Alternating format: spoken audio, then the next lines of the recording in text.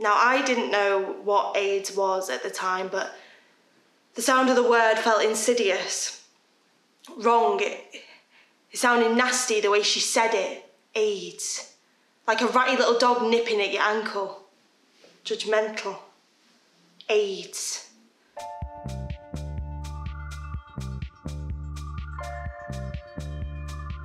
I'm Paul Fairweather. I'm a 64-year-old gay man. I came to Manchester in 1978 and I came to work for the Campaign for Homosexual Equality, CHE. In 2003, I was elected as a Labour councillor in Harpurhey, North Manchester, and I took the lead on gay men's issues then. And I've also been involved since the early 1980s in work around HIV and AIDS and helped set up Manchester AIDS Line in 1975. And it's now the George House Trust. The George House Trust was founded in 1985. It originally started out as Manchester AIDS Line and was basically a phone line to provide help and support to people who had any questions around HIV. In 2009, I came out at the vigil at Manchester Pride. I was living with HIV. I've been a local councillor for quite a few years, and I'd usually spoke at the vigil as an openly gay councillor and HIV activist. I was diagnosed with HIV positive in 2000, but because my mum was still alive, and I decided on balance, I didn't want to tell her I'd not come out. She died in 2007, and by 2009, I decided I wanted to be more public about it. So I spoke at the vigil about living with HIV and had an incredibly positive response from people at the vigil.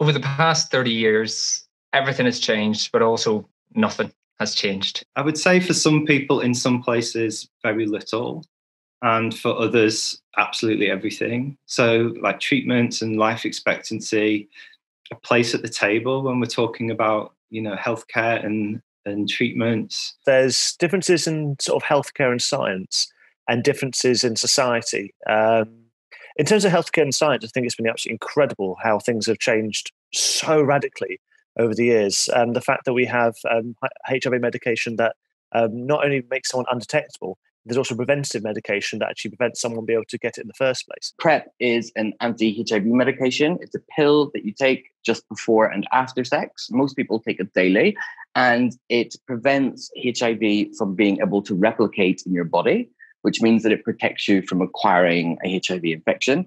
And it works almost 100% in 100% of people. It doesn't matter what your sexuality is, what your gender identity is, what type of sex you're having. It protects everyone almost 100% when taken as directed. I know people who were diagnosed in 1985 who are now drawing their pension.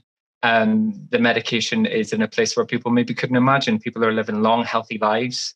But at the same time, the element where nothing has changed is that there's still a massive amount of stigma out of there that is having a really terrible effect on people's lives, on their professional life, on their mental health, on the sex and relationships that they are having or would want to have that they don't feel that they can. Preventative things have gone from being seen as shameful to be seen as responsible.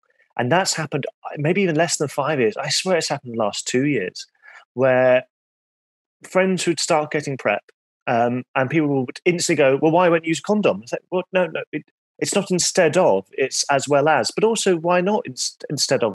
3 decades ago, I was 10 and I was still, even at that young age, aware of this kind of fear that was attendant with HIV. It was the Tombstone adverts, it was children dying in Africa, it was the Freddie Mercury story, it was the plague. There was nothing, pun intended, nothing positive about HIV/AIDS. And then fast forward 30 years, the truth of it as a condition to live with is completely different, because what HIV is now is not the killer that it was 3 decades ago.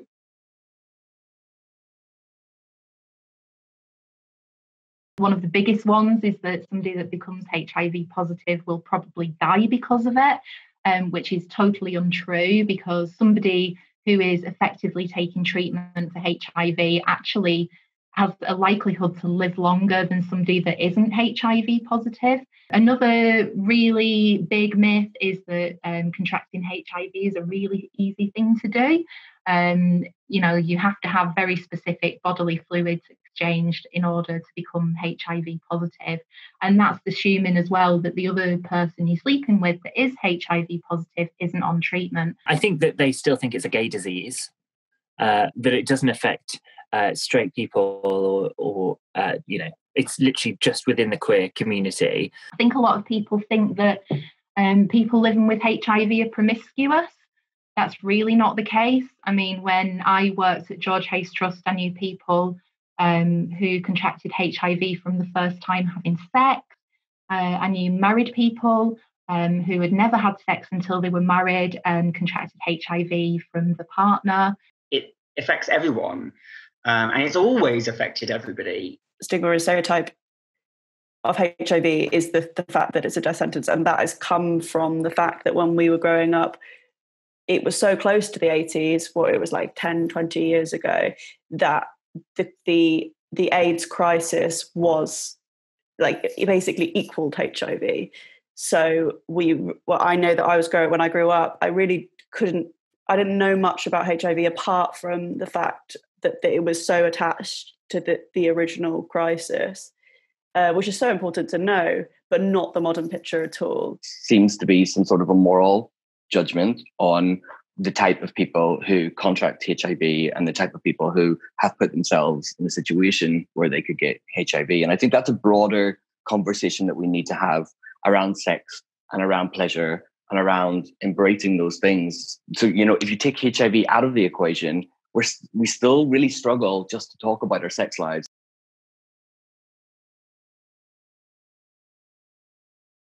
The stigma around it is still really persistent, but that's different to what it was as well. I think the homophobia that exists now is complex. And I think I worry that there is still, although it's illegal to discriminate against people on the basis of their status, I think there is still bound to be some employment discrimination there as well. For example, I knew a guy who lost his job at a restaurant after revealing his status to an employer who, he'd worked there a long time. He was in a really comfortable situation working with his manager. And the moment that he revealed his HIV status, he lost his job. Biggest challenge is stigma. Stigma.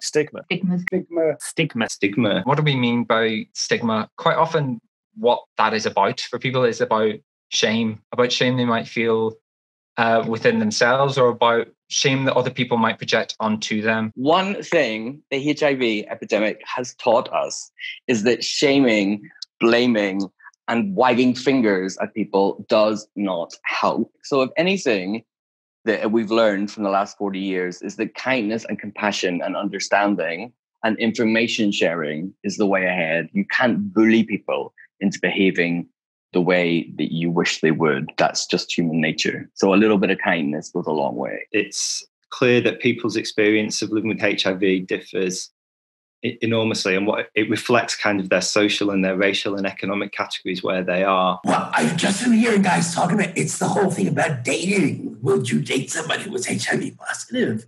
But I don't think the assumptions are still there as they once were. I think there's issues around people, if you're dating or if you're speaking to people. I think these days, because a lot of dating is done online, on social media, people feel very free to ask all sorts of questions they wouldn't dream of asking you if you were having a pint in a pub with them. Sometimes people ask about your HIV status. It's the first thing they ask you in a conversation.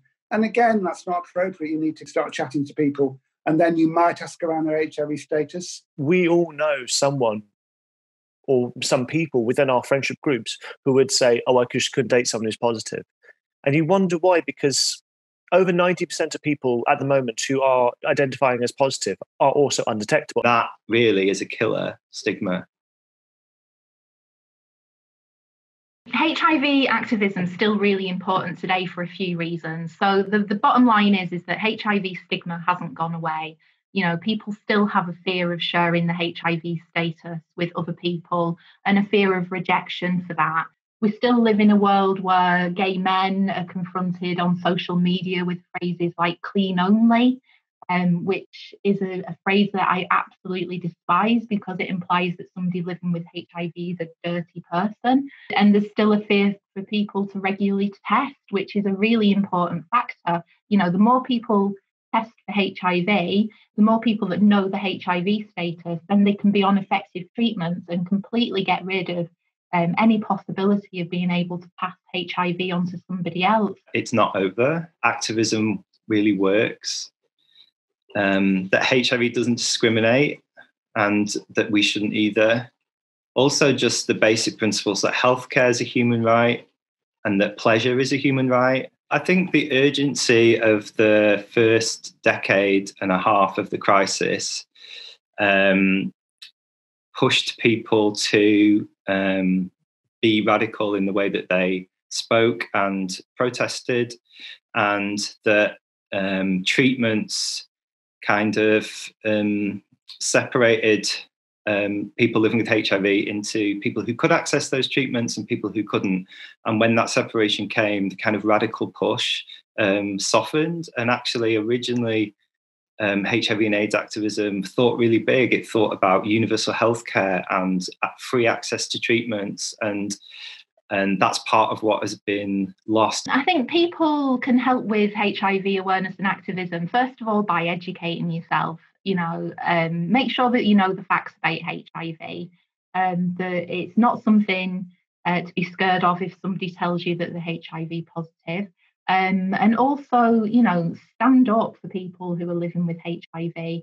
If you see something on social media or you read something in a newspaper, challenge it. And then the other way that you can kind of get involved with activism and awareness raising is to support your local HIV organisations. You could volunteer, you could look for campaigns through organisations like George Hayes Trust, but also on a national level through organisations like National AIDS Trust. In my work especially, I've learned that all women and all people of colour will disappear from the history of HIV and AIDS activism if we don't actively teach about and remember them.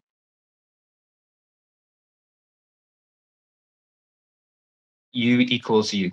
So that means that undetectable equals untransmittable. And just to break that down a wee bit more, when somebody is on effective HIV medication, for 97% of people in the UK, that will mean that the amount of the virus in their system will go down to such a low level that the tests can't find it. That means that they're undetectable.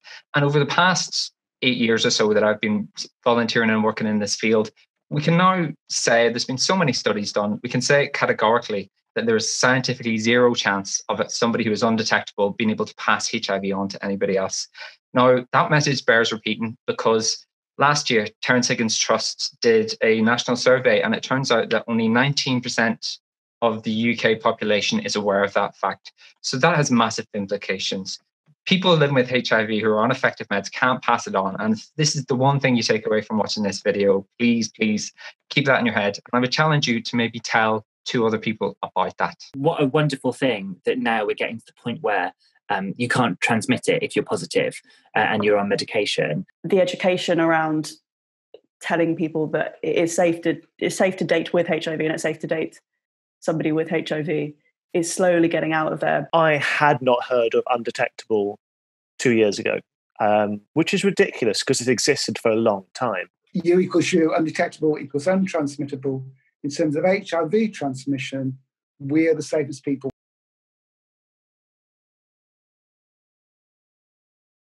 Well, we can hope that no one will be diagnosed HIV, or if they do, it'll go back to the days of, you have the clap, 2 shots, come back 2 weeks. Now you go and you start taking phone numbers when you go to the medical center. Because, all right, are you coming and go? I'm going my last day. All right, fine, give me your number, call me tomorrow. So we can hope that it goes to that point, that it just becomes, oh, I have HIV. All right, call me when you got your shot, you're clear. My hope is that education increases for the science, but also for the people. The changes that I hope to see over the next 10 years is that we make progress towards eradicating all new cases of HIV in the UK. George House Trust, along with our partners at LGBT Foundation and BHA for Equality and Manchester Greater Manchester Social Care Trust are working towards ending all new cases of HIV in 35 years, and that can be done. If I could tell people today one thing about HIV, I think it would be to have hope. And that sounds really easy, me saying this, because I've come out the other side of it. But the fear and the terror that's always attached itself to this condition is just no longer viable. It's not a thing anymore. I work on the Positive Speakers programme at George House Trust. We've been doing a lot of work talking to young people in Manchester in schools, asking them, telling them about information and stuff. And I think the attitude of young people and their willingness to ask questions and challenge stigma, that's really, really important, I think. My flatmate Nate, the one who couldn't give blood, he told me he's got a partner who's HIV positive. He also told me there's this pill now that you can take to stop transmission. It protects you. And Nate was so open to me about it. He said, my partner's HIV positive, and we're both protected. Like he was telling me he was popping to the shop to pick up some milk. He felt protected. This little blue pill. Like a Tic Tac.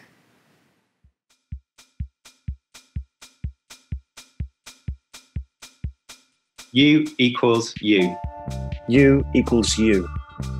U equals you. U equals you. U equals you. U equals you. U equals you. U equals you. You equals you.